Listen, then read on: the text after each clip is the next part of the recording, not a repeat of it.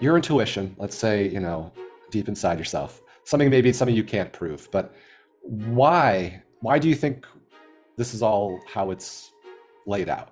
Why do you think we're here? Basically, the universe is moving towards this. It's the system moving towards an attractor. The wave function collapse isn't random. If you have an isolated quantum system, it's going to look random. But when everything's interacting, all of those wave functions must be collapsed. If the universe is becoming more complex, that puts constraints on how the wave function collapses, such that the collapses must in totality add up towards going towards this omega point. There is a multiverse, but it's not like every possibility exists. There was this evolutionary process where in Lee Smolin's model of cosmological natural selection, when you have a universe form and then a black hole forms in that universe, since a Big Bang is like a singularity event that creates a universe, the idea is that when a black hole forms in the universe, that's a Big Bang event that creates a new universe. So you have this evolutionary process that's creating more and more universes, and the universes that are good at creating black holes, and black holes come from stars, and stars create the chemistry that's needed for life, then you'll get more and more universes that create more and more black holes. So more and more universes that have more and more stars. And so then this process will lead to more and more universes that are forming for life, because stars create the higher elements that are needed for life. And then so if this evolutionary process is true, you'll have this selection pressure towards getting more life-friendly universes. My ultimate understanding was that nature has this life-generating principle. It's really hard to determine, we still have that why something from nothing problem, but we are making progress. It's not introducing unnecessary stuff by going outside this universe, because we have the fine-tuning mystery that is begging for a solution that we don't have unless we think about these other things: creator, cosmological selection, and the multiverse theory, which I don't think is a good explanation, because it introduces everything just to explain away a creator, when we shouldn't necessarily need to explain a creator with every possible universe exists. It's just, I don't think it's superior epistemologically. Occam's razor, all those things we mentioned. So ultimately, I'm left with the process itself being God, and that we could be created by an agent, but it wouldn't be this all-powerful fundamental thing that was there forever. It would be a product of this process, but that process seems to be eternal. So even if we have a God, a creator, I don't think if I learned about him, I don't think I'd pray to him. I think if we have a creator, it might be like us creating things. And then we want to ask our AI, like, is there a God? Like, maybe if we do have a creator, they're looking for us to answers. Maybe we're the AI that's going to inform them. But so even if we had a creator, I'm not necessarily sure I don't think that would be the end of all answers. I think it's more spiritually satisfying to just recognize there is a process that leads to life, leads to consciousness, and unending consciousness, reaching higher and higher levels of experience. So it's a journey for me, but what I am convinced by is that you do have this trajectory. And once you start asking why it's this way, you get into all the explanations that I've just said. And I think they're better than the nihilistic multiverse, we're just weak anthropic principle version. Bobby Azarian is a cognitive neuroscientist, journalist, and author of The Romance of Reality: How the Universe Organizes Itself to Create Life, Consciousness, and Cosmic Complexity. If you got this far, please hit that subscribe button, and I hope you enjoy our conversation. Bobby, thank you for coming on. Hey, Carlos, thanks for having me. Yeah, it's such a pleasure. I'm so excited to speak with you. We're going to talk about your book, The Romance of Reality. And for this kicked off, before I outline the three parts that we're going to cover in today's discussion, I want to start off with something that I usually have this as the last question for guests on the podcast. And I'm not going to ask you this question directly. It's more something I was just thinking about. But I usually ask people, if you could go back and give your 18-year-old self one piece of advice, what would it be? And I'm thinking about it in terms of this book, because if I could go back and give myself one book, say like the summer before college, it would be this book. Oh, wow. That's awesome. Honestly, I mean that wholeheartedly, because it's fantastic. I had no knowledge of complexity science up until a few years ago. And this book is just an excellent synthesis of so many big ideas. And I give it my highest recommendation. People watching this right now, I hope you listen to the whole conversation, but there'll be a link below in the description for you to go out and buy this book, because it's incredible. Thank you so much. I put a lot of time and thought into it, and it's so nice to hear things like that because, yeah, the intention was to kind of give a big picture view of complexity science, which includes all these other sciences, but like what those sciences are showing us as far as like the big picture questions, which a lot of the complexity books don't really get into. They kind of hint at things, but this was just kind of putting all the existential things out there. But to hear that, yeah, that really makes me feel like the work is worth it and motivates me for the follow-up book that I'm starting. And so thank you for that. That's awesome. I really appreciate that. And that's great to know. Yeah, yeah, absolutely. And I mean it. I mean, and even a few months ago, a commenter on one of my videos asked me for my top 10 list. And so I have to revise that because I have to knock somebody off and put this book in. So, Sorry to the person who gets knocked yeah, off, but Nassim Nicholas Taleb, I'm sorry. I'm getting kicked off. knock that guy off. Yeah, yeah. Um, yeah, well, his book, I really like his book, Anti-Fragile. I thought it was fantastic. I But, haven't read it. He's a yeah, brilliant guy, but I've yeah. seen some of his tweets where I was like, huh, I don't know. He's a troll. He's a Yeah, professional troll. yeah, he's kind of, but maybe that's Yeah. cool. Maybe, he mixes Yeah. it up. I don't know. Yeah, no, yeah, I don't know him personally, but so I just want to let the audience know that. Also, for the audience to know, I'll have links in the description for all of your stuff, for your blog, Road to Omega, your Psychology Today articles, and of course the link to buy the book as well. So I want folks to know, sort of this is going to be in 3 parts. I hope we have time to allocate across all 3. But the first one I think about in terms of crawl, walk, teleport. So That's great. we're going to crawl.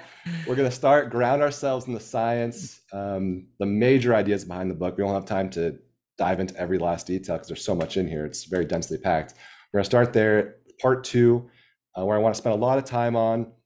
I know this is something that you're focusing a lot of time on right now, your current projects, is how people can use this in their daily lives, how they can integrate it into their habits, their routines. So I want to spend a lot of time there. And then at the end, if we have time, we'll push the boundaries a little bit, talk about the more speculative stuff, allow ourselves to talk about things like, universal Darwinism, baby universes spawned from black holes, things that are a little bit more out there, Yeah. time permitting. So let's get into it. Let's crawl before we walk. And if you wouldn't mind, can you lay the groundwork for the audience? Can you set the table and provide us with really high-level description of the book and some of the core ideas? Yeah. I realized I didn't answer your question about if I could go back in time to being 18. So I don't know if I should address that later or we should go into it. Was it Let's do if it I now. so If it's on your mind, yeah. yeah, and the structure is great because walk, crawl, teleport matches the structure of the book, which is organized into 3 parts: origins, about the origin of life, evolution, and transcendence. So yeah, there will be a logical flow, and I will not go into much detail about the evolutionary mechanisms in part 1. That's mostly what the book is about. But I've talked about that in a lot of detail in other interviews and want to just give a good big picture overview of all the stuff that you just mentioned. So if anyone's interested in more details, you can go to my Substack, Road to Omega. My book is available on Amazon and other retailers, and those and other talks online. But this will be less detailed and more philosophical. I guess bigger picture focused on that. If I was 18, so was it what book would I read at 18, or what would I tell myself at 18? So that's funny. I answered what book because I was thinking so much about your book, but yeah, either one. Yeah. Or So, both. but the original question was if I could go back in time and kind of give myself advice. Yeah, that's the original question. Sure. That's what you ask everybody. Mm-hmm. Yeah. Mm-hmm. Yeah, I got to watch all those. I love the Donald Hoffman interview. I haven't gotten to watch the other ones, but I know interviewed Brennan Graham Dempsey and Greg, who are friends, and I saw Michael Levin and some really cool people. So I got to go see their answers to that because that's a good question.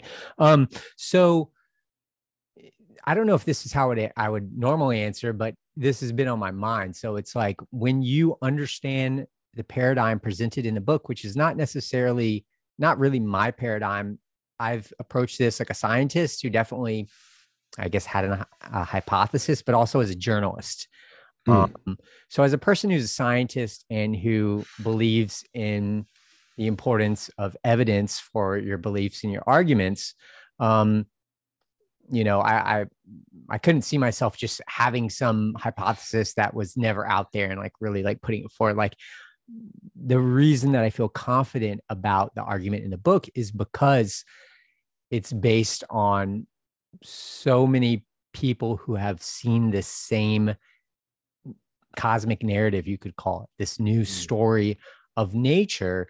And it's really interesting because you know, you could bring up some of these ideas to some people, and especially like 15 or 20 years ago, and some people are like, no, that sounds like new age stuff, or no, that can't be right. The universe is waking up or becoming conscious or something like that, or you know, it's growing more and more complex always without limit. They may be like, no, that's not scientific. That violates this law and this, or this idea, or that was shown to be like, it's amazing that that was the stance toward this narrative, which we'll get into. And it was just totally ideological, and there have been other people that have been saying this other thing, and somehow for cultural reasons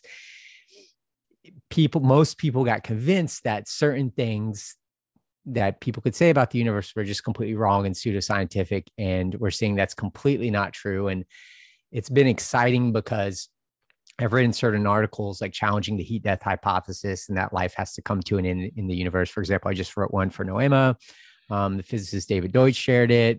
Sabine Hossenfelder and Richard Hansen, big names, were like commenting.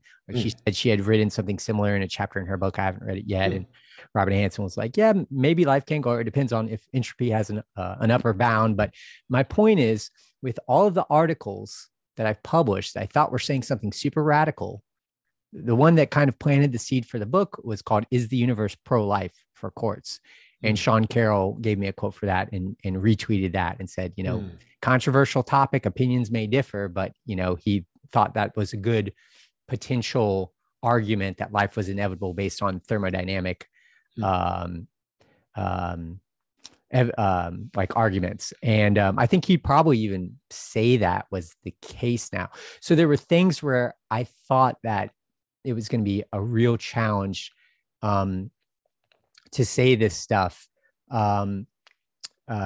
because of just consensus, and all of that's changing. And it's the most exciting time ever. So one thing I would tell myself if I went back is like, but I kind of followed this advice anyway. It's not what I was going to say originally, but I was going to say, don't, if you, again, it wasn't based off anything. I would, you know, looking around me, reading tons of stuff, you know, gave me a strong feeling that, you know, the universe is becoming more complex. It's not becoming increasingly disordered. And I need to look into this. So if, as long as you feel like you're basing your belief on like evidence and you have a strong argument, do not pay attention to like current consensus. Don't be afraid if like someone's like, oh, you're a crackpot because of this. Just put the time into articulating your idea. Because if you articulate it well, it's really interesting. Like there's things in the book where if the chapters were only a paragraph long and people were reading little summaries, they might not be convinced at all. They're like, this goes against everything we know. But then you read the book and you see the arguments, and it's specifically the technical arguments that just through that skepticism. For example, Michael Shermer, I didn't know what he was going to think of the book. Right. And he ended up giving a blurb that actually, I know, on the cover, talking about like people having a purpose. Your purpose is to discover your own purpose. So that was thrilling. It's still happening to see these kind of ideological, you know, ideas that were kind of cemented as like, this is the truth, are starting to be dismantled because they were never on a firm basis. And so basically stick to your beliefs. Like, I mean, don't get deterred from something if you feel that is right. Quickly, because we need to get into all the other stuff, but this is kind of already getting into those topics. But I will say that the ideas in the book made me look at life in a different way, as far as like life does have this intrinsic goal, which is to stay in existence. And that gives us an intrinsic purpose. And once you see things in that way, you can kind of start to interpret life as being a game where there's challenges and goals.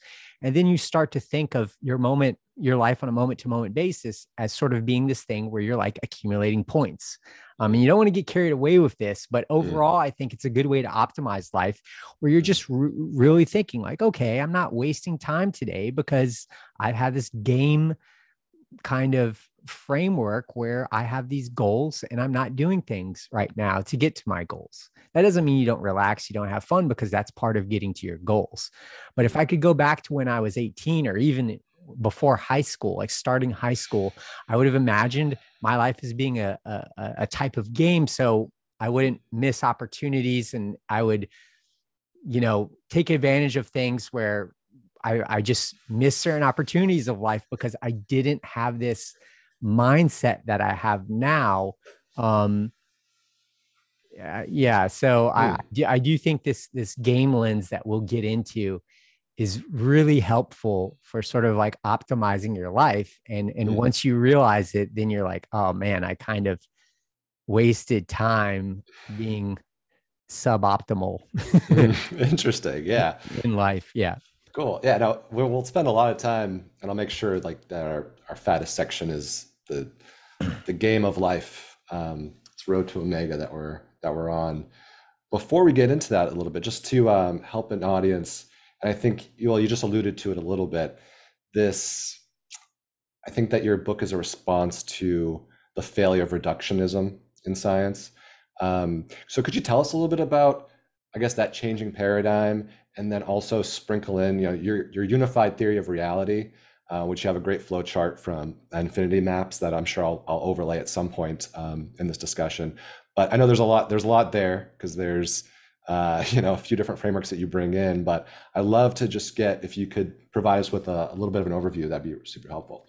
Yeah, there's so many things I've been talking about and writing about. Like there could be a conversation, full podcast on each of these topics. So I'm just trying to be mindful to like say, be brief and say the most important things, because there's so many cultural factors. Like you can trace this back to like this question to like understanding the different eras, basically like pre-modernism, modernism, postmodernism, and whatever we're getting into now. But like pre-modernism was kind of the time before science where like religion ruled and people believed supernatural beliefs. And there was this strict hierarchy, and modernism was basically a response to that. And it happened, it's kind of started with the Enlightenment period in like the 17th century, 18th century, and the scientific, kind of the birth of the scientific method. And when I started writing the book, I thought that's kind of when it was like the onset of reductionism and atheism and kind of this idea that the universe was meaningless and purposeless. But I found out that that's not true at all. And basically, there was this modern movement that was like very pro-science and pro-reason and logic. But it wasn't what we have now, or it wasn't what the kind of scientific ideology of the 20th century, which was more nihilistic. Nothing has any meaning. There's no purpose. There's no design.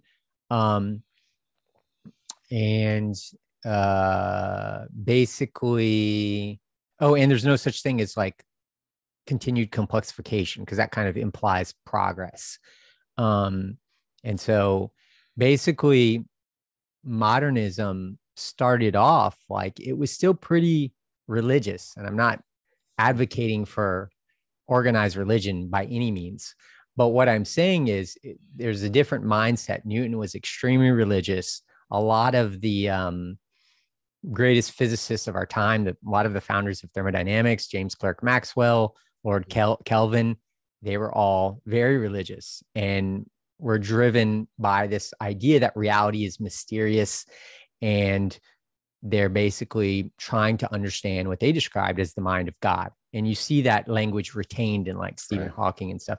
And you'll find videos of like Richard Dawkins saying, you can make a good argument for a God if you basically, or a creator, if you put them behind, at the very, that they designed the system and then let it evolve to its own dynamics. And he says, the God of Paul Davies, the God of the physicist. And I was like, the God of the physicists. And it was like interesting. I was like looking more into the different physicists. And, you know, a lot of people know Newton was Christian. Some people know like Gödel, who's a mathematician, was very Christian. But like I didn't know like the founders, a lot of, you know, the founders of the second law of thermodynamics were Christian as well. And actually the heat death theory, I believe, had Christian motivations because basically it's super fascinating, but Lord Kelvin, who kind of popularized the second law of thermodynamics, which, you know, he and Clausius kind of independently put forth. And just for anyone who doesn't know, second law of thermodynamics is the law that entropy always must increase in the universe. In systems. See, that's the thing. It was supposed to be applied just to like closed systems. And then people immediately started to try to apply it to the whole universe. But a lot of the impetus for doing that was like Lord Kelvin knew that if the universe had an end, it kind of had to imply there was a beginning, and that the end of the universe, the heat death, kind of paralleled sort of judgment, you know, day of judgment type stuff. Wow. So interesting dissertation online, which talks about the religious motivations underlying the second law of thermodynamics. Sir Arthur Eddington, who made the quote, the second law of thermodynamics is, you know, if you have a theory that goes up against that, I can only, you know, whatever, you know, but it was like, yeah. And he was very Christian as well, and referred to himself as a rational mystic, which I thought was a nice, you know, kind of paradoxical term that kind of I felt like a relation to, because reality is very mysterious. And I'm not saying we can't understand it. I'm actually saying we can, but we haven't yet. There's lots of secrets to uncover. We'll never understand it completely, but that's what this complexification process, the world's getting more complex. That happens when organisms start modeling the world. And when they start modeling the world to survive in it, they start getting a larger and more detailed map of the world. And that allows them to manipulate the world around them, which allows life to spread. So you have this story that is basically, it's really different than what we've been taught in science. So yeah, my point was, in modernism, scientists still were, you know, driven by this kind of mystical, you know, desire to understand nature, the mystery of nature. And really the whole idea was that, you know, we could use science to achieve unlimited progress. But this became associated with like capitalism and colonialism and stuff like that. So then postmodernism was just kind of this school of thought that emerged that was a critique of modernism. So it was a critique of like science thinking you could find objective truth, that like there's really subjectivity that's really important. There's maybe no objective truth, and that what every culture believes is relative in a social construct. So there's cultural relativism, which says like no culture is really objectively better than others, which suggests that science is really not in any way more fundamentally more solid than any religions or, you know, kind of folk mythologies. And so it was postmodernism was good because there were a lot of things to critique about modernism, but it should have been a critique that improved, you know, how we think about these things, and, you know, the limits of science, or, you know, how certain we should be about things. But like, I think it was really bad that it basically tried to eliminate this idea that there is this, you know, progress towards, you know, higher intelligence in the biosphere, because I think it's a law that you can't, it's something that you see, a principle of nature that is real. And if we don't understand that, we have no idea how our civilization is evolving and where we're going, because it's not driven by some mystical force. It's not something where progress is like just keeps happening like perfectly. It's this error correction process that's similar to AI. Life is facing challenges. It's like life is similar to an AI being trained on data, and the data is the chaotic world around us. And so we keep being faced with problems, and we keep having to overcome those problems. And a lot of organisms die out during that, but the ones that can solve those problems get to make copies of themselves. And so we get all of these designs of organisms and AIs and everything. Basically, there's a natural selection applies not just to living organisms, but all designs in life. And basically the dysfunctional and inefficient designs get filtered out. So we have these designs that get more and more robust.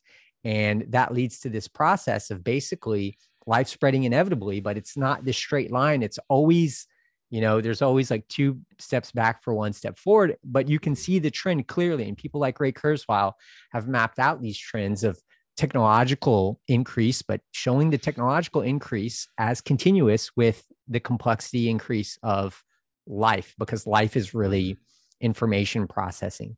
And so life is fundamentally different than inanimate matter. But AI, I wouldn't say is that fundamentally different from life. I mean, it's not, our AI is not alive, but it's an extension of life. It's got designs that would never appear in nature unless life first emerged. So you had premodernism, which was supernatural. Then you had the modern movement, which was like science, but that science could solve everything. And that maybe some people took that idea too far and thought, let's do eugenics. And the Nazis exploited that theory of increasing complexification and opened it to evolution to justify like superior and inferior races. So there are all these cultural issues that led people to not like certain ideas, whether it was the Nazis using this idea of like evolutionary progress, or Teilhard de Chardin was a priest, a Catholic priest that wrote this book that the church actually hated because they thought it was like against Christian teaching, but it was that evolution, everything is becoming more complex, and that maybe God is in the future. Maybe there seems to be some sort of design, but that everything, for example, the network of humans is approaching some sort of global mind that will emerge, and this process will continue. So Teilhard de Chardin wrote this book called The Phenomenon of Man that put out this omegapoint theory that my book is, largely based on, and all the scientists who have been writing about this stuff, complexity scientists, people at the Stanford Institute, they all know that Teilhard kind of put that idea out there and made it like really salient that the world's getting more complex, but people didn't like the religious, associations that he made. But so then people were against it because they felt like if they acknowledged that the world was getting more complex and that it might be going towards some final goal state, that would just be like saying that God is right, and God is real, and there's a design, there's some sort of trajectory that's been planned from the beginning, and people thought that was dangerous. So then there was a backlash against anybody saying anything that life had a purpose. They wanted to erase that language from biology. If you said life does this in any language that had a purpose, they wanted you to reword it to be like in this sort of neo-Darwinian language where you get rid of purpose and you say, no, like people were mad that people were asking little kids, like, why does the plant, grow towards the sun? And the kids would say, because it wants the light. And like, there's evolutionary theorists who are, kind of motivated by atheism to go, no, it doesn't want to grow towards the light. That's teleological language. That's purposeful language. You have to get that out of science. It grows towards the light because the ones that were worse at growing towards the light died off, and that one just happened to be better. And it just got out of control. But now because of AI and emergence and just engineering, when you talk like an engineer, you kind of talk about agents, even if they're not living. You kind of use this purposeful language. So you can't really get rid of this language when you're talking about the universe, because we do see these things and it's just natural, but also it seems to be the way reality is, at least this emergent phenomena does have goals and purposes. So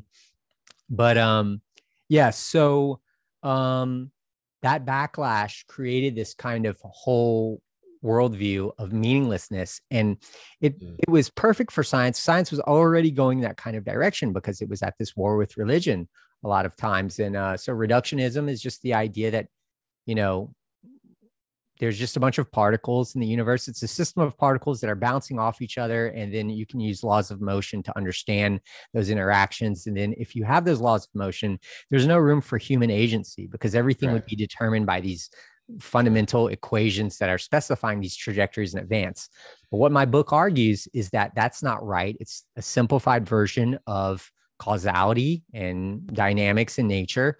And basically, when agents emerge, they're these information processing systems that exist in a universe that's not completely deterministic. There's a lot of deterministic processes, but at the very bottom level, there's random. There's an element of probability and randomness or stochasticity.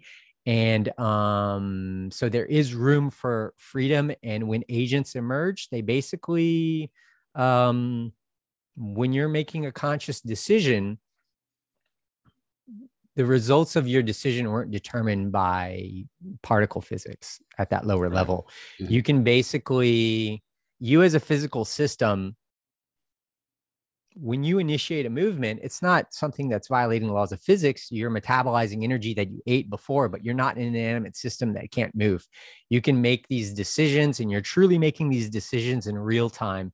So determinism in the classical sense, that kind of Laplace kind of applied Newton's paradigm to the whole world, and you have this strict determinism that's really determinism at the level of particles, as opposed to other people talk about determinism saying that your actions are a result of your, life preferences, your experiences and your beliefs and your genetics. And that's a different discussion. And people conflate those two types of determinism, biological versus physical determinism, when physical determinism is a much stricter thing. That's saying there's no room for biological anything. Even genes in that view aren't doing anything. You could reduce genes to particles. So it got really weird because you would see evolutionary theorists being reductionists. And I would be like, if you want to be a real reductionist, then like Jerry Coyne, genes don't even matter. Your whole field would be completely irrelevant. If you really knew what you were talking about, like the ideology that you're like advocating for, we could just say genes are epiphenomena too, and just talk about particles. Sure. So the book is a pushback on postmodernism and reductionism, and kind of wanting to return to this narrative of science, and not just science, but logic. And arts. In this view, we see science as something, we see science as part of the evolutionary process, because testing theories is just like how nature has been testing organisms. And in this book, organisms are basically embodied models or embodied theories about how to survive in the world. Your genome in your brain has encoded information that makes predictions about how to survive in the world. So basically, scientific theories are just kind of extensions of organisms, and they're it's kind of just an elaboration of this process of life, creating models that will allow it to survive in a world that has this tendency to break down otherwise, aside from life, because that's not the full story. When people say, oh, the world's going towards more disorder, what I discovered in the book is that there's this dialectical dynamic where you have order and disorder and kind of this tension. And it's because life has to always evade this tendency towards disorder that life spreads through the universe, and the universe becomes more complex because you have life spreading.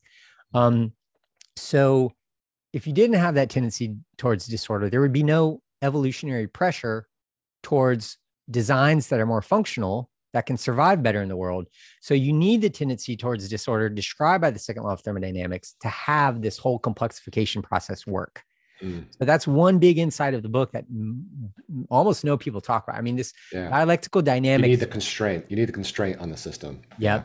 Problems create progress. That's Popper's principle. It's a big, So, yep. And so this whole idea, everybody was against this idea of teleology, which was just a word for inevitable progress and complexification towards some higher goal. Right. And I understand why. It's because they thought it was a supernatural idea, but now I'm saying it's not supernatural. And people were saying like evolution is blind. That was wrong too. So it's just more complicated. There is this tendency towards progress, and the whole system isn't conscious at this point. I don't believe it is, but there is an intelligence distributed throughout this network that we call the biosphere. And so you do see this tendency towards that, but it happens through mistakes that basically get corrected. If you look at the whole biosphere as a system, and you look at organisms dying and some living and reproducing, if you look at natural selection as basically the biosphere doing its own scientific testing, you have this new story of life. And you see that evolution actually does have this tendency towards more complexity.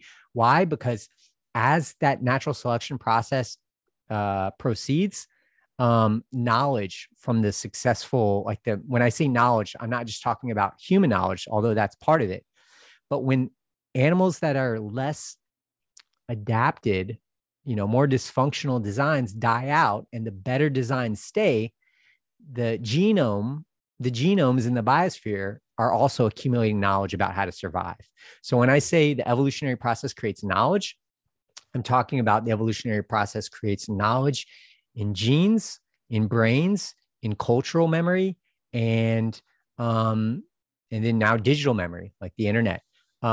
In cultural memory, I mean like books and stuff. So when you look at the trajectory of evolution, it's really this emergence of these information processing systems and memory systems. So you have the emergence of life, you have genes, then you have the emergence of brains, you have neural memory, then you have the emergence of societies, you have cultural memory. So you get like, language, and you get these ideas spreading from brain to brain through memes. Basically, we start, telling stories, and then you get the invention of books and, written language and art. And it's all part of the same process of basically life exploring the design space, because it's looking for solutions to this problem of survival. And at first it's doing it unconscious. And then when brains emerge, you have the emergence of consciousness. And then we start to become aware of our need to survive. And it's just another layer of our motivation to do what nature has already programmed us to do. And what the book argues is, because I always talk about these details, but I don't always give the bigger picture. A lot of it is because when you say this, the bigger things behind it, sometimes it turns people off. So I would save that stuff to the end, or maybe not even talk about it all if it's a technical talk. But the main point of the book is that this process implies that there's some sort of design or logic. There's some sort, it's the universe isn't an arbitrary system. Yeah. You can imagine the universe being full of marbles like that. The particle story, if the particle story was true and they were just little spherical objects bouncing around, because when the second law of thermodynamics was, and this idea that Laplace had of everything is just particles at the lowest level, if you could zoom in on us, you would see these particles bouncing around. The periodic table wasn't even invented until like 1920. So people were the model of particles were that there were these perfect spherical balls that bounce off each other elastically, just like real pool balls or marbles would. And if we had that, you can have a bag of marbles bouncing around for eternity, and it's not going to form the complexity of life. You need specific elements with specific properties, bonding properties like carbon, and specific forces. You need all of these to be very specific for all of this to work. And that's known as the fine-tuning problem.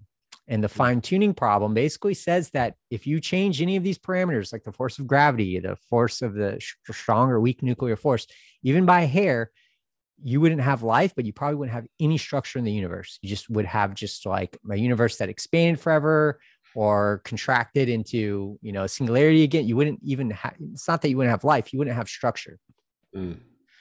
So then the book makes the argument, though. First, it makes the argument that there is this new cosmic narrative where the universe is becoming more complex.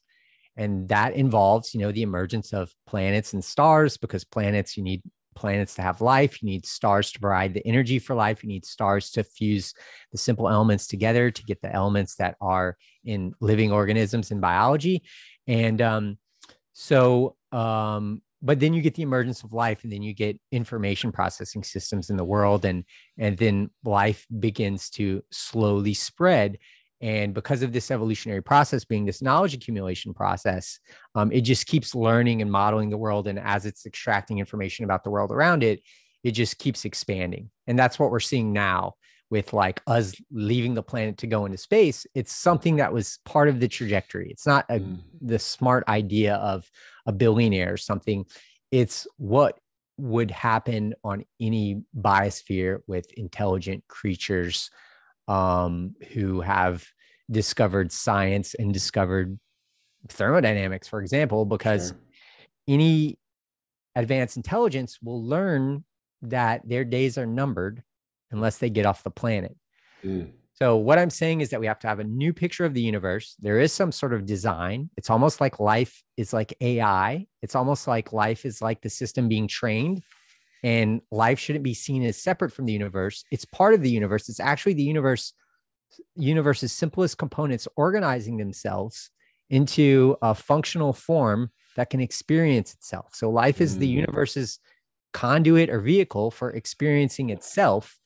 And that's a very different story, and it really raises all kinds of implications. And some people would reject it flat out, like, you're talking about God. You're saying that it has a design, and that implies a designer. I'm done with your theory. But what I would say to that is, when you look at this argument and you look at the trends, it does seem like this story is the true story. Right. That, like, we have to accept that, or it has to, at least, I think, if you do a Bayesian analysis, which just is an analysis of the evidence for each theory, that this theory would come out on top. And the funny thing is, though, where people were rejecting it, if you say, oh, but we don't necessarily need a designer. There are theories like cosmological natural selection where there is more that you need to explain about the fine-tuning problem, but you don't need to introduce a God, at least not a God from like an organized religion. I mean, and I say that in that way because you have the simulation theory, which argues that we're an creation of an intelligent agent. So right. What I realized writing the book is that the simulation theory and intelligent creator theory are effectively the same theory. Right. And that now that we understand that we can create simulations with agents, possibly conscious agents, we don't know, then scientifically, since we've demonstrated that it has happened, we have to take the possibility, we have to consider a new scientific theory that we're such a creation. And there's epistemological justification for that because we did it. But here's the funny thing. Before we did it, there wasn't as much justification to say that we needed to take the creator theory seriously. But once we have created simulations and we know that that's possible in this physical world, we immediately have to write down a new theory that we are such a thing.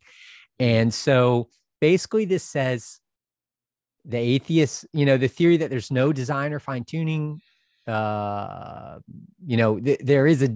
the appearance of a design. First of all, there's something that needs to be explained. And to do that, we have to understand why these laws and not others. So we have to think bigger than the universe. And then, so we have these different options. Is it a creator?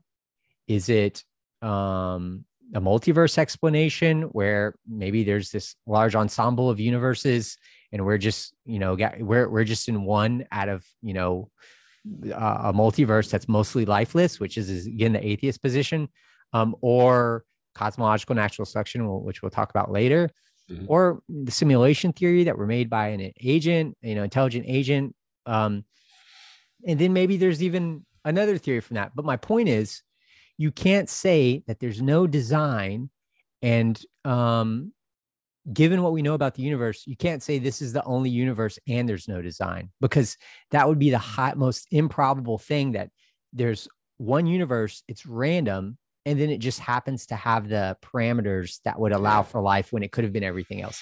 And that's why no one says that. That's why the multiverse theory is the rebuttal against this now, because to destroy the God theory, you need a multiverse with all of these other options.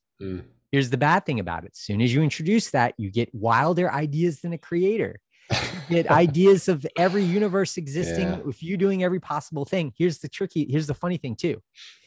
If you believe the multiverse, and we've also demonstrated that we can create new virtual worlds that might have conscious agent, we can create our own universes. The multiverse theory then starts to include gods too, because it includes people who create universes, just like where we could, or we have, but we haven't created conscious agents. Let's say we could, then in the infinitude of all possible universes, you have universes with creators creating new universes nested in those universes. If you follow Occam's razor, the multiverse theory gives you God created the universes. It gives you every universe you could conceive of and more. So it seems to be worse on Occam's razor grounds. It introduces all of these things. It gives us the same thing that the God creator thing was. So what I argue in the book is that we have to explain the design. You can explain it playing with infinities with your multiverse theory, but I don't think that's the best explanation. I think, and we can get into that more later, but maybe we should just talk more about the meat. I know, or the practical stuff. I actually talked a lot about the tech. Yeah, you did. I didn't talk about the technical details, but I kind of summed it all up, I guess. Yeah, you touched and brought in. I could talk to you for a long time about any one of those things you brought up. Yeah. Well, before we get into because I do want to segue into the practical in a moment, but before we do, just perhaps to put a button on it, and you just mentioned a few minutes ago, Bayesianism. I spoke with Carl Friston last week. I interviewed him. Yeah. Yeah, it's not out yet. That, it will be out in the next couple of days. So for viewers watching this, that one will be out already.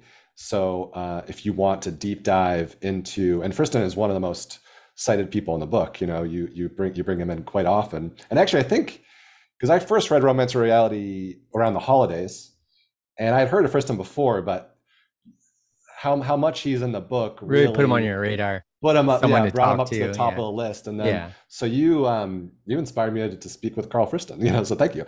And that's awesome. And it was a great conversation, very high level. Oh my God, I did not know the term high research load before talking to Friston. That means you need all these different pieces of information from different disciplines coming together in order to understand what he's talking about. Because he's a neuroscientist, he's bringing neuroscience. He's bringing information theory. He's bringing in stuff from physics. But one thing that I thought was quite interesting is that and he wrote a blurb for your book also. He said it was, I think, a synthesis of his favorite things, something to that degree, which is amazing. And one thing I was also surprised because he said that it doesn't get any more fundamental or simpler than the free energy principle, which I thought was really interesting because I asked him, that was sort of in response to when I brought up Jeremy England's dissipative adaptation. Yeah. Which he said, I think to a degree, I hope this is correct, that that's a subset of the free energy principle. That would be like something the free energy principle describes, but that's one of many things that the free energy principle would have a descriptor for. Yeah, I'm glad you brought that up. I'm glad you said that too, because that's what I argued in the book. I don't know how much he thought about that before he read my book. That would be cool if that kind of, because, you know, I mean, he probably knew of Jeremy England's work. But as far, that's one thing I tried to do in chapter 6 was to show that this dissipative adaptation process that's been used to explain the origin of life is a process of Bayesian inference. That was like the one big novel thing that I put in the book that I don't always talk about. You know, it's pretty technical, so it's not something that has been highlighted, but that it is a process of Bayesian inference, and we can look at all self-organization processes as processes of inference. Please go on, Zach. Yeah. So, well, and that was very useful for him to clear that up for me because, you know, if you'll forgive my ignorance, I had thought that dissipative adaptation was something that was free energy principle was something that you can look at it that way too. Yeah. So it's like, which way is this going? Yeah. Right? He actually, I think it's specifically said that he was a little bit dismissive of the thermodynamic interpretation as that being the underlying idea. Yeah. And that the free energy principle, I think, has far more applications than just that. So, great. Do you have any thoughts about that? Yeah. So a colleague also mentioned this about him, which I think I knew, but it was interesting to hear this kind of emphasized, but that Carl likes to say, you know, everything in terms of inference, but doesn't like to reduce everything to evolution, for example. But you could say the same thing about thermodynamics, you know, that he doesn't want to reduce everything to thermodynamics. What my book tried to show is that the thermodynamic story and the evolutionary story and the inference story are the same story, and that inference processes are evolution. And we'll talk about in detail what I mean by that, but that they are evolutionary processes and they are self-organization processes. So they're kind of dissipative processes. So it's pointless to be like, this is a subset of that. So, well, in a way, he's right, because the origin of life mechanism is one instance of the free energy principle. But you could, so if he's talking about dissipative adaptation as an origin of life theory, it's a subset of a larger inference, because dissipative adaptation is an inference process, and this is one instantiation of that. It's just the origin of life. Okay. But you could also look at all inference processes as being dissipative adaptation processes at higher levels. So you could say the whole biosphere is evolving through dissipative adaptation because they're just adapting. And as they adapt, they extract more energy. And if they use more energy, they're dissipating more energy. So you can look at the biosphere as a dissipative process. And before dissipative adaptation was, a theory put forth by England, tons of people were saying this. Eric Chaisson, Eric Smith, and Harold Morowitz, Santa Fe Institute, this whole thermodynamic narrative, it had been told much, in detail way before Jeremy England. Jeremy England just came up with this specific equation about self-organizing molecules and demonstrated that you could simulate this and kind of show that this is the case, that basically if you have a lump of particles driven by a force of energy, and those particles have the right profiles such that they interact, like with life, you need carbon, hydrogen, oxygen, nitrogen. You need those molecules because, for example, carbon makes bonds to 4 other elements or molecules. And if you don't have something that can bond to a lot of things, you can't get complex structures. So if you simulate the properties of those molecules, you can show that just a system being pushed by a flow of energy with the right properties will begin to organize. And as they organize, so that's really what we need to focus on, is that that's the mechanism of self-organization. As a result of this process, because it takes physical work, stuff is happening when it's organizing itself, it has an energetic cost. So for that process to happen, to go against this tendency toward disorder, an organism or the system, maybe it's, something that hasn't emerged, life hasn't emerged yet, but you're seeing like a proto-organism, some sort of chemical, autocatalytic network, some sort of chemical system that is self-sustaining. It has to get energy from the environment. So living systems have to extract energy from the environment to survive. And when they are extracting it to build that order, to organize themselves, so that costs energy. That's the thing to understand. And when you're using that energy, it's always getting dissipated. It's always getting used up, and the system's releasing heat. And that heat is entropy. So I didn't get into it here kind of on purpose, but there's multiple definitions of entropy. There's entropy, which is dissipated energy. It's like heat entropy. And then there's entropy with the statistical definition, which just talks about disordered things. And they're different concepts. They really shouldn't even have the same name. Right. Well, but the energy concept is kind of a subset of this disorder thing, but it order form, and that system release heat. So you can have the whole universe, if life spreading, becoming more and more organized at the whole global scale, while more heat is being generated. So whether entropy goes up or down, it depends on your definition of entropy. Heat entropy goes up because energy is always being used and spread out, and you can't use that energy again. So if entropy is defined as the energy unavailable for work, that entropy is going up. Entropy defined as organization, as disorder, that entropy is going down. So you have Boltzmann entropy going down as the world gets more complex, and you have energy just being used up. And then that is called entropy. That is the classical version of entropy. So my point is, and Jeremy England makes this point in his book, all of the evolutionary processes that happen in the biosphere are also using up energy from the sun. And as the biosphere becomes more complex, it needs more energy. So it uses it. I think when you talk about dissipation too much, it gets the focus off. It makes it sound like life is trying to create entropy when it's not. It's trying to survive, and it needs energy to survive. And entropy is the byproduct. So it's just like art needs gas. It's not the goal, it's the byproduct. Gas that makes exhaust. So So if you want to say the origin of life is an example of inference, that's right. And you have this dissipative adaptation mechanism, but you could also turn it around and be like, well, the inference process that Carl's describing in brains, which we'll quickly sum up in a second,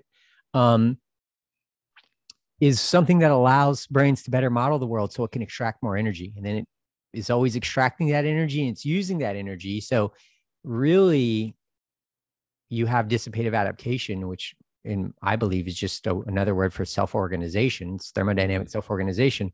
You have that on every level, and that inference is also self-organization. So I think that there's things that are equivalent: learning and evolution, and self-organization.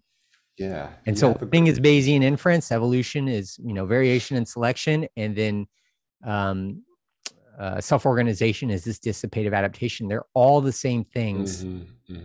So it doesn't really, you don't need to like put one having priority over the other. And that was a mistake a lot of people made, because when Jeremy England's work and that stuff, they'd be like, oh, it's all thermodynamics. The world just wants to create entropy. It's no, the world is organizing itself, and it does it through this process. And this mechanism, you can look at one aspect where you go, the system's learning. You can look at another aspect where you say the system's using energy and creating entropy. And you can use another aspect and say it's adapting, it's evolving. Yeah. All true. You have a great, it's not even an equation. It's just a bunch of equivalences in the book. It's adaptation equals statistical correlation equals mutual information equals model optimization equals knowledge creation. But that gets to the crux of what we're talking about here, is that, and I actually find this not specifically with the gentleman we're talking about now, but if we may like zoom out a little bit, the word games that get played a lot. And I mean, it's just because that you need different terms for different concepts, right? But a lot of times you think about it a little bit more deeply, you realize, oh, that's pretty much the same thing. We're using language is fungible, and we're kind of getting around it. But we could talk so much more about this stuff. I have a lot of questions in this area that I'm going to have to skip, because I do want to focus while we have some remaining time. It looks like part 3 might not happen today, but what should we do with this information? If we might go from crawling, we have organized some information, and people should get the book to get all these details for themselves. And also read your blog posts on Road to Omega, the Substack, and Psychology Today as well. What do we do? Like, how do we make this practical? How do we bring this information into our day-to-day lives? Yeah, so you can talk about that while I explain Friston's theory in the context of that, because it's really, Friston's work, and so he has the Bayesian brain hypothesis and the free energy principle, which is just the same Bayesian brain hypothesis, but applied to things without brains. And I realized there's so much here combined with the other work that I was, looking at, self-organization and thermodynamics. There's so much here to inform practical living. And it's just crazy that, no one has kind of used that information to, not many people, I won't say no one, but not many people have used that information to inform people on how to live life. And the reason is because the free energy principle. It's funny, Carl says it's simple, and I agree with him. It is the simplest thing, but if you read the papers, it's the most complicated thing in the world. Yeah, I disagree. I mean, it might be the most fundamental, but simple is the tough one. Why. So it's like both things are true at the same time. And it's like, it is insanely complicated if you want to make it, but the general principle is super simple. But I don't think people have applied it because they don't understand it. And I didn't understand it. I wasn't even sure if it was like legitimate science when I first looked at it, because it kept using these thermodynamic terms like free energy, which were defined not thermodynamically. It's like information theoretic free energy, and it comes from machine learning. It's based on thermodynamic free energy. But so I was like, what's this guy talking about? Like minimizing free energy in this way, but that's not free energy. So you just have to accept that new language will emerge because you need new words to explain new ideas. And it often comes from other fields. So there's going to be that confusion, and you just have to embrace all of that and read the literature. And once you read it, you start understanding there's a lot of value. But basically, here's the story.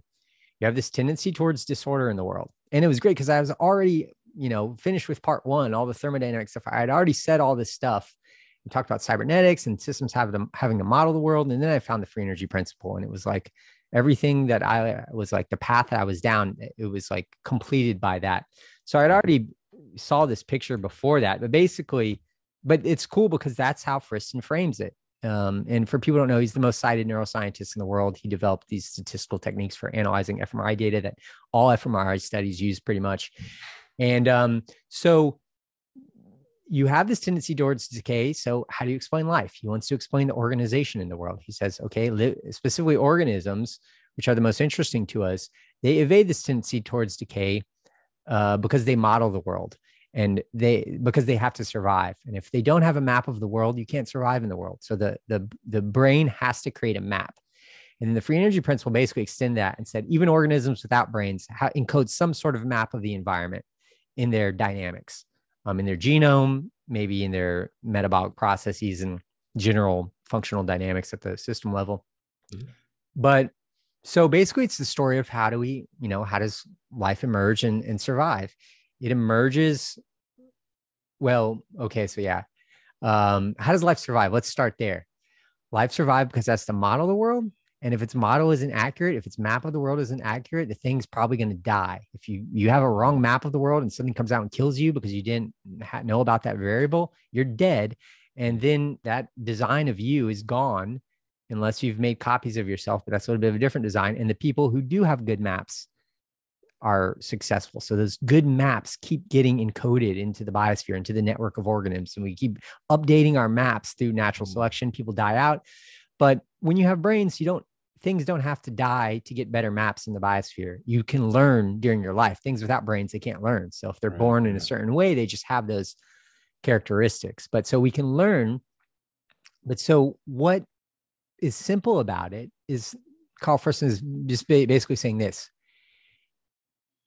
All organisms minimize what's called free energy. Don't get hung up on, for the audience, don't get hung up on the word free energy. He's saying in this context, free energy is defined as the model's prediction error. So the amount of mismatch between your model and reality is getting minimized. So forget free energy minimization. Just let's say the Carl Friston's theory says your model error needs to be minimized or else you'll die.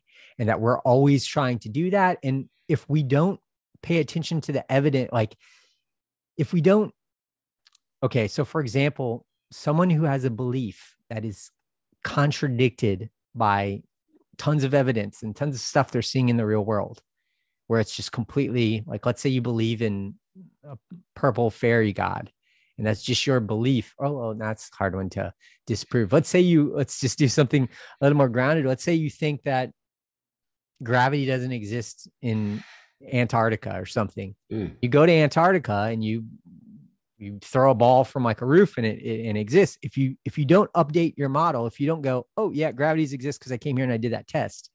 And if you're denying the evidence that reality is giving you, then you're not minimizing your model's prediction error. You're choosing to stick with a model that has uncertainty or error or ignorance. And if you're living that way, you don't have an optimal map of the world. And if you don't have an optimal map of the world, you're not living optimally. So the book, this is really what the second book's about and what I write about on Substack, but because I didn't have enough time with the deadline to really incorporate all of this, practical living stuff. But basically what this whole story tells you is that ordered things for any sentient system to exist in the world, to continue existing, it has to be updating its map of the world to be more accurate. And that's just called minimizing free energy. Free energy is an information theoretic term between the difference between your model and reality. So we always want to be being our ignorance. And we don't live that way a lot. We're not always updating based on our knowledge. We sometimes ignore it. We have confirmation bias. We want to keep that out. And if we do that, we're living suboptimally. So basically, there's different principles that you can follow. Be curious. That's one thing. There's a great paper by a friend of mine who wrote a paper with Carl Friston on active inference and curiosity. So you got to be curious because your model is always going to be limited. None of us have infinite computational storage space. So we can't know everything about the world. The world's super complex. There's no way to know everything.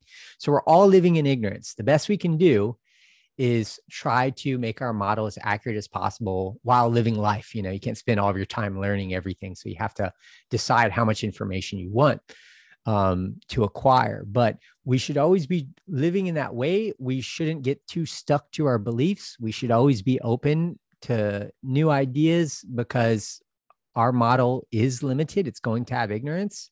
And once you accept that, then, for example, let's say people are asking questions about the origin of the coronavirus. It became un-PC to talk about a lab leak theory. That's very bad according to this approach because it could possibly be the theory. And maybe it's not, but you got to look into it. And if you notice, oh, there's no chance that it was a lab leak thing, then you can go, okay, based on this stuff, there's very little reason, almost no reason to think that was the case. But that wasn't true. when people analyzed it, what came out, and then CNN, everybody had it, and they didn't even like really say, oh, well, we did a terrible thing by telling everybody, do not think this, like it is wrong think to think this way. And then everybody started talking about, well, it could be a lab leak. And there are tons of reasons why, I won't get into the political stuff, but the point is, a lot of people like flat earthers make this problem where they're not living in reality. They're not updating their model of the world. They're just denying what's out there. But you also have other situations where scientists, maybe they have this reductionist ideology. They're just over certain about, oh, life is transient. It's going to come and go. There's no such thing as free will because it goes against our Newtonian understanding of the world. That's a failure of being a good Bayesian too, because they are too certain. And if you look at history, every paradigm, every model, every theory has proven to have some inaccuracies. Thanks from, Newton's laws, relativity, quantum mechanics hasn't been unified with relativity. So there's all these things. And in the 90s, we didn't even know. We thought we were at the, John Horgan wrote a book. It's the biggest mistake that you could do writing a book called, but it was worth it. It helped us, but it was called The End of Science. And the idea was that we're almost done with understanding everything. And we thought we knew understood everything about physics. This is before we knew about dark matter or dark energy, which we only understood dark energy in the late 90s. And people thought we understood everything. And then they just try to explain away consciousness as being an illusion. So they could be like, oh, science understands everything. Nothing, no mystery, definitely no supernatural, definitely no creator. But then shit hit the fan and we realized we barely understand anything. Like most of the universe is stuff that we don't even know what it is. Yeah, it's incredible. So basically, if you go on the Road to Omega Substack, I have these posts called the teleological stance. This post is called that. I said plural at first. Actually, there are multiple posts on the teleological stance, but basically it's saying all living systems have an intrinsic goal, and that's to survive against this tendency towards decay. So life does have a goal, and a goal gives us a purpose. And the purpose is to see that life continues to exist because we're part of this larger system that's becoming more complex. And what I didn't mention is that it seems to be going towards a fully integrated, self-aware state of the universe. And I'm definitely not arguing for panpsychism that everything's conscious. Yeah. I'm saying that consciousness emerges because of some plan that we don't fully understand. And that consciousness, because it might be a scale invariant or substrate independent thing, you're conscious because you have this collection of neurons that are exchanging information, and somehow consciousness emerges from that. In the book, I try to explain why that's probably happening. But if consciousness can emerge from a collection of cells, who's to say that consciousness can't emerge from an interacting system of humans exchanging information? So that idea has been called the global brain. And maybe you could have, some people think there's already a consciousness at this level. I don't think there is. I think there's a collective intelligence because you don't need intelligence to have consciousness. So the biosphere is intelligent. It's Gaia. It's a self-regulating system. But I don't think it's conscious, but I think consciousness can emerge at these higher levels. And that if life continues to spread through the universe, and to do so, it has to keep extracting energy, and it will keep molding the universe. It will start incorporating the inanimate matter of the world into its computational substrate until the entire universe gets subsumed. But it's not as if life is just taking over the universe. This was the story of the universe self-organizing into this completely functional, conscious, computational state, mind, God, whatever you want to call it, doesn't really matter. It's just this unified state that will be this computational state of unimaginable power that everything is moving towards.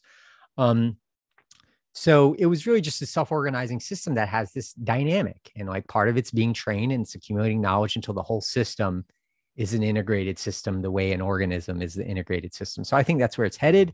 I'm about to come out with an article on Big Think, analyzing new papers that have emerged from the Smolin and Gerlanier and Microsoft physicists saying that the universe is a learning machine.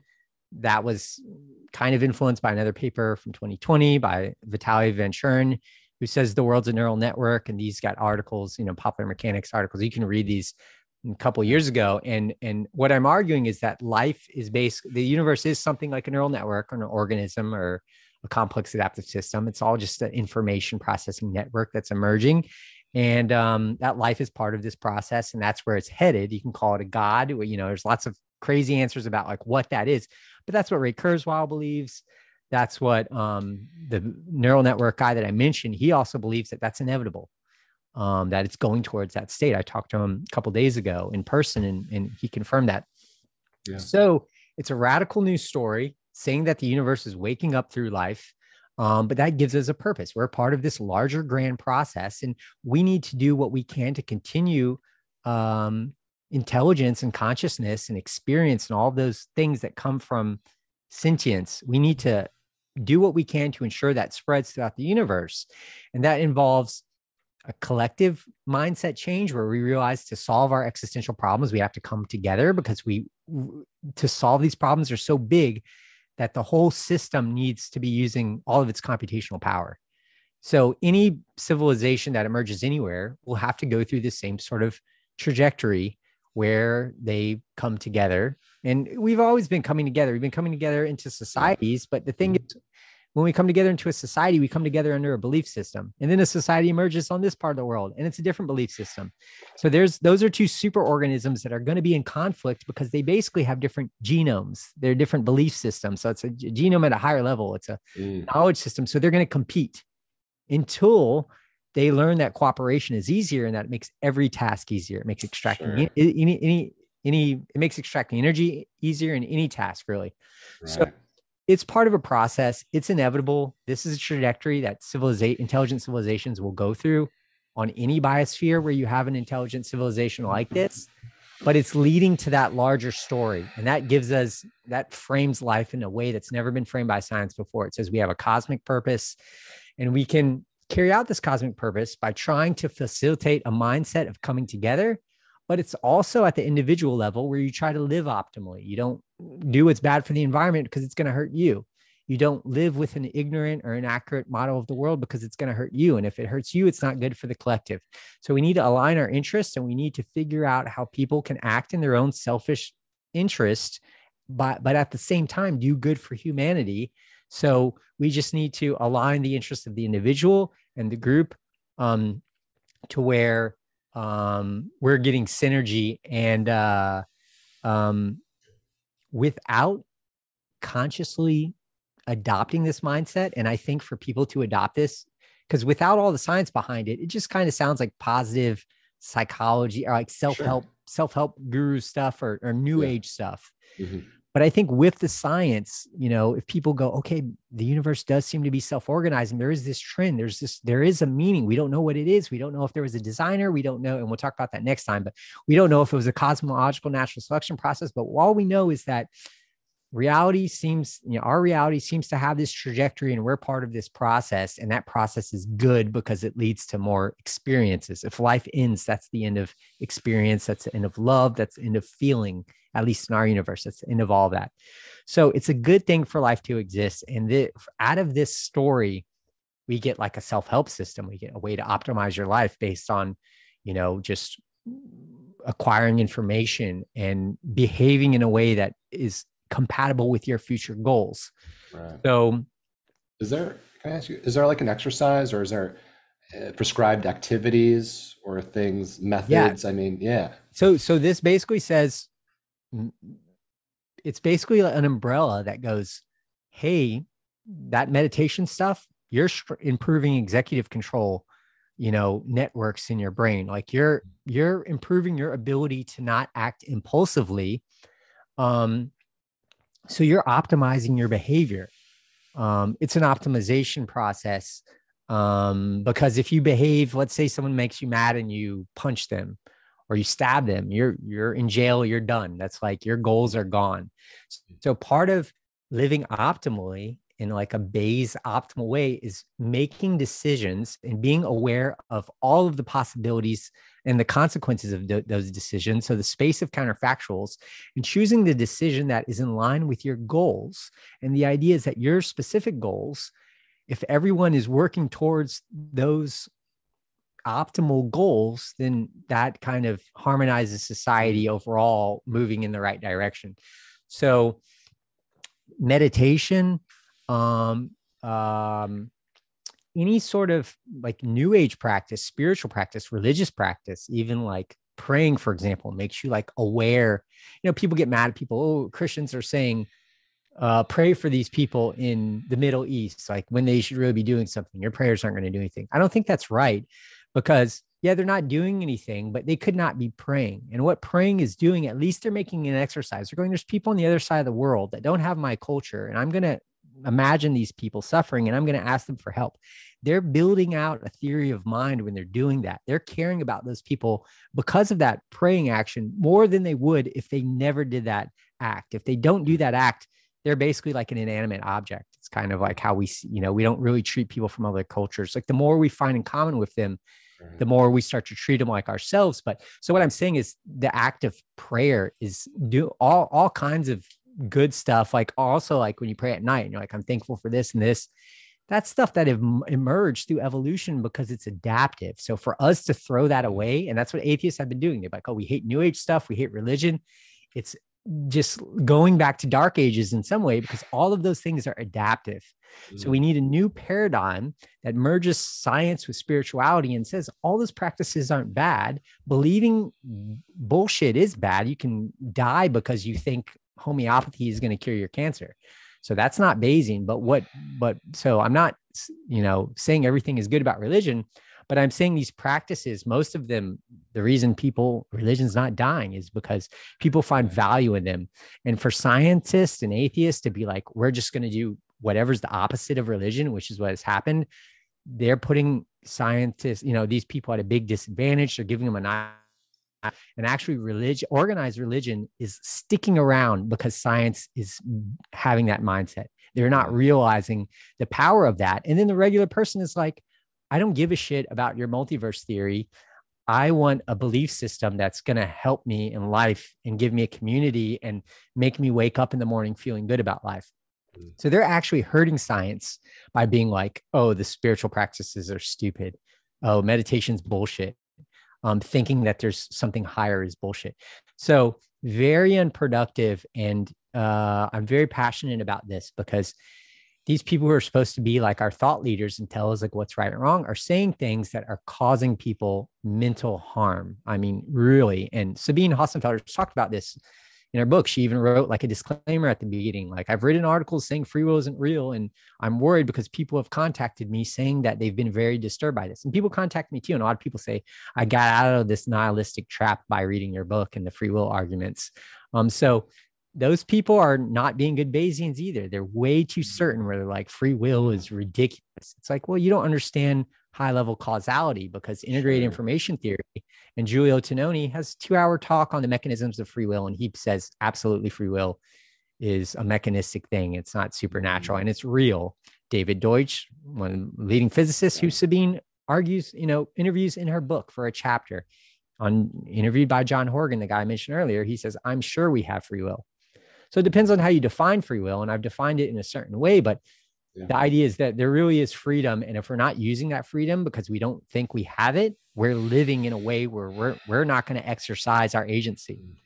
Right. You think everything's determined and you're like, I want to help the world and I have an idea. Like, you might not put that idea out there, but if you realize I'm an agent and everything's not determined, like I can actually make a difference on the world, you're much more likely to actually go through with what you're doing. Oh, sure. Yeah, I've said it for a long time. I'm not sure if I came up with this or I read it somewhere else, but I believe in free will because when I don't, I make terrible decisions. That's great. Like I can rationalize, anything. But I know you do have to run. Yeah, it really does optimize your decisions believing in it, which suggests that it's real because if you didn't do anything, Yeah. I mean, there's a great, that's a huge conversation that we could have too. Yeah. But one thing I do want to, if you do have to run, to wrap up a little bit and maybe give it like sort of a teaser for next time, this idea of cosmic complexity, this heading towards this omega point. Can you give us, and feel free to speculate. I know the book is grounded in great science and well researched, but your intuition, let's say, deep inside yourself, something you can't prove, but why do you think this is all how it's laid out? Why do you think we're here? Like the ultimate question of like, why this big story, this Yeah. narrative. You know what I mean? Like, Yeah. what's the purpose? Like, what's going on? Yeah. So I won't be able to answer that I know. fully Yeah. today, but I'll give the short answer. But mechanistically, I think what explains it is basically the universe is moving towards this. It's the system moving towards an attractor.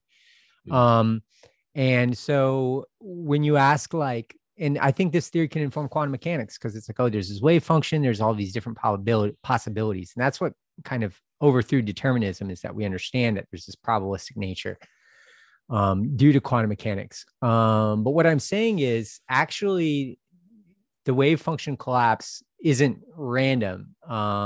If you have an isolated quantum system, it's going to look random. But when everything's interacting, all of those wave functions must be collapsed. And I know some people, I haven't defined these terms, but yeah, just for like a high level thing, we'll talk about it more next time. But that the collapse is, if the universe is becoming more complex, that puts constraints on how the wave function collapses, such that the collapses must in totality add up towards going towards this omega point. So I think it is motivates a new theory of quantum mechanics. I mean, there are interpretations like quantum Darwinism, which are consistent with what I'm saying, but I think the universe is moving towards an attractor, and it's this functional state of like the universe being the self-aware, computational, conscious state with the power of a god, basically. And a god would be nothing more than a mind that has, Freeman Dyson said, a god is just a mind that has achieved power beyond our comprehension. So why do I think there's this design that's leading to that? Well, one explanation is cosmological natural selection, is that the universe, basically, our universe, there is a multiverse, but it's not like every possibility exists. There was this evolutionary process where in Lee Smolin's model of cosmological natural selection, when you have a universe form and then a black hole forms in that universe, since a Big Bang is like a singularity event that creates a universe, the idea is that when a black hole forms in the universe, that's a Big Bang event that creates a new universe. And that's so you have this evolutionary process that's creating more and more universes, and the universes that are good at creating black holes, and black holes come from stars, and stars create the chemistry that's needed for life, then you'll get more and more universes that create more and more black holes. So more and more universes that have more and more stars. And so then this process will lead to more and more universes that are forming for life, because stars create the higher elements that are needed for life. And then so if this evolutionary process is true, you'll have this selection pressure towards getting more life-friendly universes. And then if the intelligence in that universe can engineer new universes by engineering black holes, and Alan Guth, the creator of cosmic inflation theory, says we should be able, he doesn't necessarily believe this theory, even though people do consider it. I mean, Leonard Susskind, string theory guy, said he's surprised at least Smolin's this theory hasn't gotten as much attention, like more attention. Yeah. But even in Guth's model, he still thinks we can create a universe by creating some sort of singularity event, even if he doesn't think that black holes are always creating these universes, which cosmic inflation kind of has a similar model where universes are created, but I'm not sure. I don't think it's the mechanism is through black holes. There's just these, yeah, that gets a little more complicated again into inflation. But so the whole point of that, and what Smolin isn't saying, is if you look at the structure of this cosmological natural selection universe, it still inevitably leads to life. And then it leads to life dominating and taking over. And that would lead to universes that become more and more complex and more intelligent. And ultimately, that would lead to an evolutionary process towards universes that lead to fully integrated omega point states, just because it's the pinnacle of this process. And it doesn't have to end there. Maybe our universe, once it reaches this fully integrated state, maybe there's some interaction with these other universes, and that these omega points at this higher level will merge and form a larger superorganism. If this story of nature's particles coming together and forming these aggregates at these higher levels keeps going on, maybe it's larger than this universe, so maybe it continues. I don't know. But the point I'm emphasizing here, which I haven't really emphasized before, is that it's still a teleological story. It's the one that we were trying to get rid of. Like, why is this universe designed? Oh, cosmological natural selection. But if you look at the multiverse of the cosmological natural selection world, it still starts off empty, lifeless, and inevitably gets dominated by life. So it's the same teleological story. So even with the cosmological natural selection theory, we cannot get away from the teleological nature of the cosmos. There still seems to be a life generating principle, not just where it produces life in one universe of this vastly sterile multiverse, but that life spreads and the multiverse becomes fully, biophilic. So whatever the answer is, there's still this life-giving principle that I see as equivalent to God. And here's the thing: if you have this process, it's going to lead to intelligent beings like us who, because the laws of physics don't disallow this, create virtual worlds that then might have their own agents. So if we're creating that, then the process leads to creators too. And so in my view, it's kind of arbitrary to say, was our universe created or is it cosmological natural selection? I'm like, well, we don't know. It could be cosmological natural selection, or maybe that's not the right answer. Maybe our universe really is nested in another reality and we're a simulated world with a physical substrate, just like we create computers with a physical substrate, but then there's a simulated world of virtual agents. There's no reason to say that that's not a possibility. So, but here's my point. Even if we were created by a creator, you have to explain them. And then you could explain them as a result of this evolutionary process. But it's not the atheist one that leads to a mostly sterile universe. It's still a biophilic one. So my ultimate understanding was that nature has this life-generating principle. It's really hard to determine, we still have the why something from nothing problem, but we are making progress. It's not introducing unnecessary stuff by going outside this universe, because we have the fine-tuning mystery that is begging for a solution that we don't have unless we think about these other things: creator, cosmological selection, and the multiverse theory, which I don't think is a good explanation because it introduces everything just to explain away a creator, when we shouldn't necessarily need to explain a creator with every possible universe exists. It's just, I don't think it's superior epistemologically. Occam's razor, all those things we mentioned. So ultimately, I'm left with the process itself being God, and that we could be created by an agent, but it wouldn't be this all-powerful fundamental thing that was there forever. It would be a product of this process, but that process seems to be eternal. So even if we have a God, a creator, I don't think, if I learned about him, I don't think I'd pray to him. I think if we have a creator, it might be like us creating things. And then we want to ask our AI, like, is there a God? Like, maybe if we do have a creator, they're looking for us to answers. Maybe we're the AI that's going to inform them. But so even if we had a creator, I'm not necessarily sure that, I don't think that would be the end of all answers. I think it's more spiritually satisfying to be like, to just recognize there is a process that leads to life, leads to consciousness, and unending consciousness, reaching higher and higher levels of experience. And to me, that's kind of a Spinoza type pantheism thing. But it's beyond that, because pantheism is like, oh, this world can be inanimate and sterile, but it's God. But like, this is really giving more of a reason to say the universe is God, because it's not this arbitrary random thing anymore. It's this life generating thing. And so to me, that has all of the same qualities of a God. And I do think we could be somewhere far along in the process where we could be the product of an intelligent agent, and that agent could have created a moral arc to this trajectory where our universe, they want to create something that improves and gets better. And that's what you're seeing. We're getting away from our original roots, kind of compatible with like this theory of original sin, but like, we evolve from this animalistic thing. And as this trajectory happens, we get more moral. We develop a theory of mind. We start to understand that there are other conscious things. We start to treat them better. We start to understand we're part of the biosphere and the universe. We start to care more about the environment.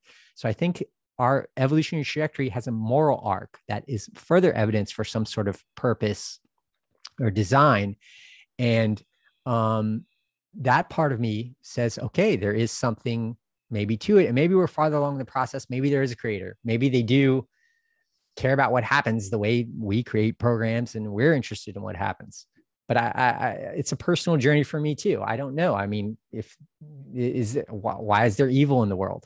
Why isn't it more perfect? I have questions for that. I'm like trying. I think, there can't be good without evil. It's all spectrum. There's no way to even define good unless you have something opposite. So maybe it starts off with good and evil because that's the only way it can go, but it evolves towards a more moral existence towards, as you get closer to the omega point. So it's a journey for me, but what I am convinced by is that there you do have this trajectory. And once you start asking why it's this way, you get into all the explanations that I've just said. And I think they're better than the nihilistic multiverse. We're just weak anthropic principle version. And I think that's super exciting because I really think a Bayesian analysis, anybody, I think Sean Carroll, anyone, if we have a long enough talk, if you brought me and 5 leading physicists who are open-minded, like Sean Carroll, Lee Smolin, maybe have some neuroscientists, Christoph Koch, Carl Friston. I think if you lay all these things on the table, we would quickly come to the consensus that at least what I'm putting forth is a good theory. Some people might say, oh, it's not as likely. They might say the multiverse thing in there, according to all of their stuff, is a little bit more likely than this, but there's no way that you can say that this isn't a legitimate scientific theory, whether it's our universe was created by an intelligent agent or cosmological natural selection. And that's what I've been happy about. The book could have come out and people could have said crackpot, and it just could have got killed by reviews and stuff like that. And no one might have given a blog who is not like a Christian person. But all of the people that gave it blurbs and stuff were scientists or people who called themselves atheists or agnostics. I mean, there's not one Christian out of the dozen blurbs I got. There's not one religious person. So I know the argument is compelling, but the argument makes all these other wonderful spiritual, weird implications. And since people were willing to accept the first book, I'm like, okay, now it's time to open up the bag of worms. That if you're going to put this on the table, which really, it's not this opening up the bag of worms, the fact that you had all these unsolved mysteries that this starts to solve. But it's exciting because I think with what's going on in AI and these papers coming out arguing that the universe is a complex adaptive system, a learning system, a neural network or stuff, it's the right time that this is about to become, there's going to be a phase transition. There's going to be a shift in perspective that changes everyone's ideology, and that ideology will lead to greater harmony around the world. So I want to be part of that happening. And it's really exciting. But it just has to be done with care because it's very easy to scare people off when you talk about the religious stuff, and religious people are scared of evolution and stuff. So it would be wonderful if people go, okay, we don't know shit really. And we can, but there's stuff that we know is not true. And there's stuff that we don't know. We can start to come together and be religious and, scientific people can be there does seem to be this purpose and we do need to cooperate. We do need to come together. We do all those things. So I'm excited to see where this goes. And I'll just make a prediction that in 10 years, if we have a conversation again, that this paradigm will be considered. And I may not even be mentioned. I may not even be on the wiki page for it. But I do believe that in 10 years, the idea that the universe is a self-organizing system going towards this kind of omega point computational, fully integrated state will be, if not the leading theory, it will do basically what the many worlds theory of quantum mechanics did, go from complete obscurity to start being kind of at one of the competing main interpretations. Yeah, that's so cool. And I hope it doesn't take 10 years for us to talk again. But one question before you go, I have to know, how did you choose, that is a hopf vibration on the cover, right? Yeah. So I don't know. I've heard I'm pretty sure it is. Yeah. Yeah. So there was an interview with Eric Weinstein. I know he has the geometric unity theory, and there was a similar structure on his. And I wonder if it was is that from gauge theory? I bring it up. Well, partly it has. It's really speaking to me now because I was very fortunate. About a month ago, I have a video on the hopf vibration on that object. You got to watch it. Yeah. Well, I was so fortunate. It blew up a few weeks ago, and now it's 800,000 views and counting, which is awesome. So nice. Congrats. Yeah, it's great. Thank you. And I don't know why it just kind of took off on its own. I bet some big people shared it too. Yeah, maybe. And I think Eric Weinstein was on some podcasts recently, so that might have just picked it up. But people are really drawn to this geometric object for some reason. A lot of the comments have been people seeing this while, say, meditating or an altered state of consciousness. Wow. Very cool. I mean, a lot of people, and I mean, that's probably not so uncommon for a geometric object that's kind of interesting and has, Yeah. can undulate and stuff like that. But I wanted to know if there was any like deeper significance behind Yeah. that So being on the cover, because it's not mentioned in the book. story. Yeah, I'll quickly tell you Yeah. the story, and I think I don't think she would mind me saying this. So the artist is named Francesca Lorenzini, and on Instagram she's Francesca Acacia.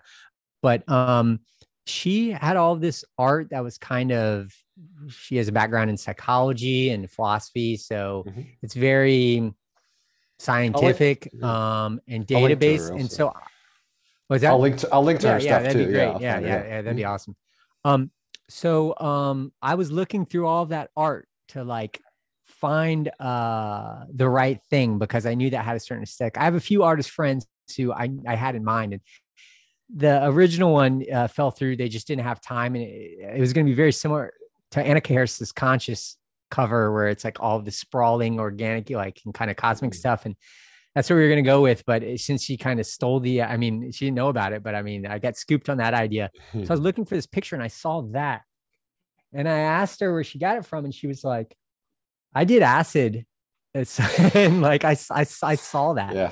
I bring that up because you said people see that. So she had a psychedelic experience where she saw something like this, but then she went out looking for it, and she found that, and it was like a MATLAB data visualization that someone had made. Yeah. But she tweaked it.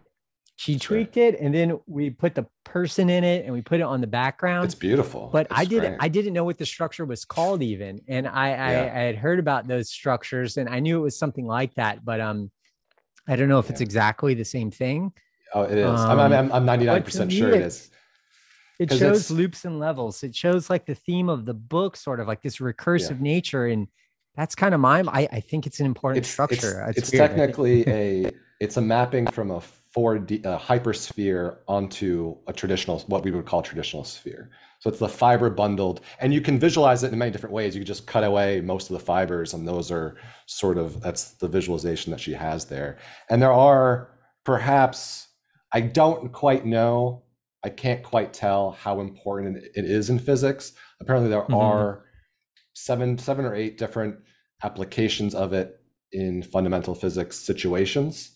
I've been trying to reach out to the physicist who wrote a paper about it like 20 years ago, but I can't get in touch with him. So maybe I'll have to talk to Eric Weinstein about it, because he thinks it's the most important object in the universe. But I can't tell, honestly. I don't want to tell. I can't tell either. Eric Weinstein, I'm just not sure how important it is. It could be very important. It could be, an interesting curiosity. Know enough. But I don't know enough. Eric Weinstein's interesting because he's a person where I feel like I know a lot about science, but I do not know enough about math to understand whether he's got some substantial ideas or not. So that's something I want to dive into, because anytime anyone's like, I figured it out, I think it's worth looking into. But like, I have no idea if it's important as he says too. It's interesting. I definitely want to learn more about it. Yeah. But I do think it is. I mean, in some way, like, that's why I used it. I think it captures everything. I think we're at like an early stage in mathematics where we haven't started to understand. I've been talking to people about this, like recursive sets and stuff. There's like these structures. I do think he's onto something, and we need to learn more about it. But yeah, I think if anything, it kind of supports this idea that reality is structured through loops and levels, which we didn't really talk about. But there's hierarchical organization, and there's all these feedback loops, and so I think it probably is like some kind of key to unlocking the secrets of reality. Yes, possibly. And it's funny because we didn't talk about it, and I think you do mention it in the book, but Douglas Hofstadter's Gödel Escher Bach, which is all about loops and levels. And I read that like 2 summers ago for the first time, and it blew my mind. Yeah, me too. But I will say, since that book, my favorite book is yours. So The Romance of Reality. Please go out and read it, people. It's fantastic. So thanks so much, Carlos. This has been a lot of fun. Yeah, this is wonderful. Right. I can't wait for round 2. I have a bunch of questions I'll save for next time. And I just really appreciate your time. Thank you, Bobby. Let's do it. All right. Yeah, it's a lot of fun.